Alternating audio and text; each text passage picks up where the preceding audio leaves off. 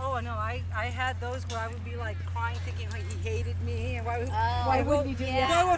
Why doesn't he go? You know, and it just took us a while, kind of, for me to kind of figure out what he needed, and then when I relaxed, it worked.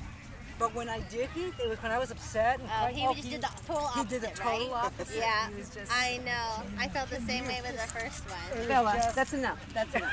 This one I know what to expect. Yeah, so I'm not too worried. Yeah. Liz gets his great picture.